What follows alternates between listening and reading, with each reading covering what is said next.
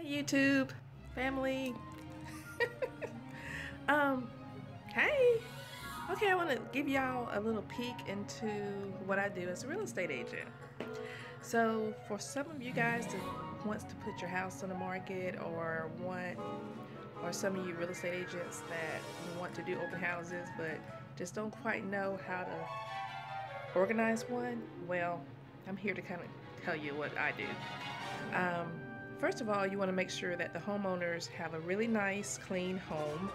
Let them know ahead of time that you are going to do an open house on a certain day. Give them at least two weeks to a month, or at least a week notice, so they can go ahead and spruce up the house and get it nice and clean. So this is a small house that I have listed, and it is 3 bedrooms, 1.5 bath, and the homeowners are wonderful. They got the house all nice and clean for me. And right now I'm in the living room area. Let's see if we can get some light here. Open up all your blinds. That's one thing that you can do. That lets natural light in. So if you see me, I'm really in natural light right now.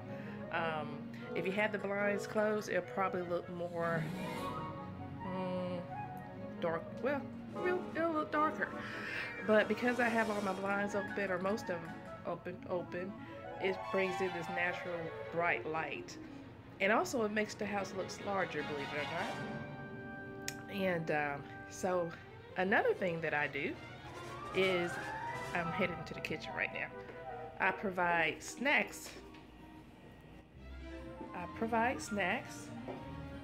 You see I have cookies, water, soda, and napkins for those that need a napkin.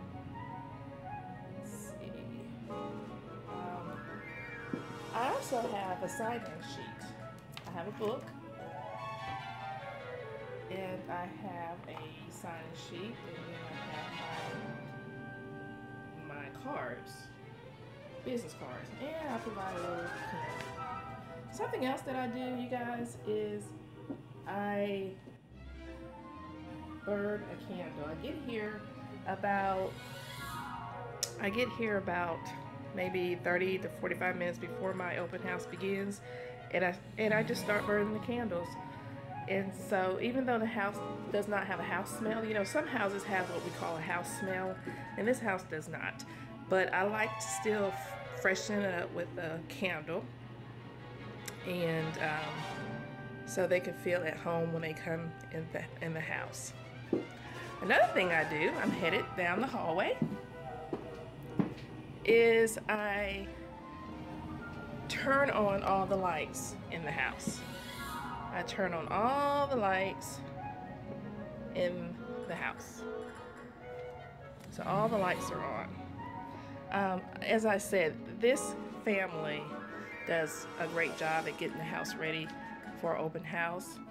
And this is the bathroom, nice and clean and fresh. I normally close the lid on the toilet, and I think I'm gonna come back in here.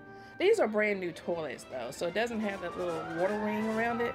But if you guys have a water ring, with that little brown ring from hard water stains, I guess that's what you call it, you want to close the top of the toilet seat. But these, again, are new toilets and new cabinets, seat cabinets.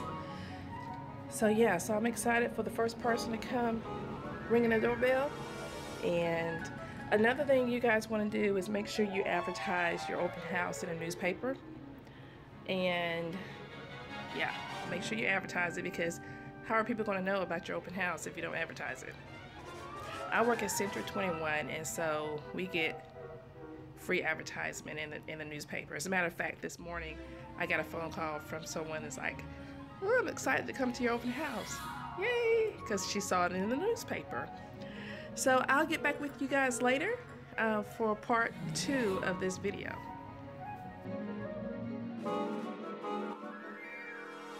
Okay, you guys, here are some more tips for you. Number 1, be prepared to discuss the really good features of the home. Point them out. they could be a selling point. Number 2, try to keep up with guests' whereabouts. They shouldn't be anywhere that they're not supposed to be in the house, and you really need to keep up with them to see to prevent any potential stealing. Tell owners not to leave their valuables out. You're not responsible for their valuables. Make sure that they know to keep them hidden and out the way. Ensure that you secure the home. Make sure you lock all the doors and activate the security alarm. Another tip, you guys, that's not on here is to depersonalize the home. You want somebody walking to the home and not know who lives there. It shouldn't be any personal pictures or anything that someone can say, oh, I know who lives here. Some agents feel that isn't necessary, but in my opinion, I think it's important.